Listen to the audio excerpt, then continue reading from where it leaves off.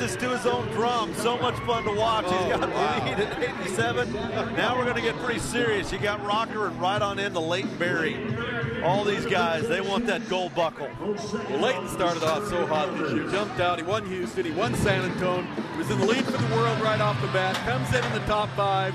And look at this ride. I mean, Leighton Berry, you bet he has something to say about it. I don't think he's going to catch Rocker right here, but he should move into the top 3, in my opinion, in this round. Really good bronc ride, or bareback ride. Waited good on that mark out, picks him up, little move left and right, good kick through here, and then coming into the fence, he just stayed really aggressive. Big finish right there at the end. Good ride. Yep, 83.5. Put him in that log jam on that Mahindra leaderboard that tied for 3rd place.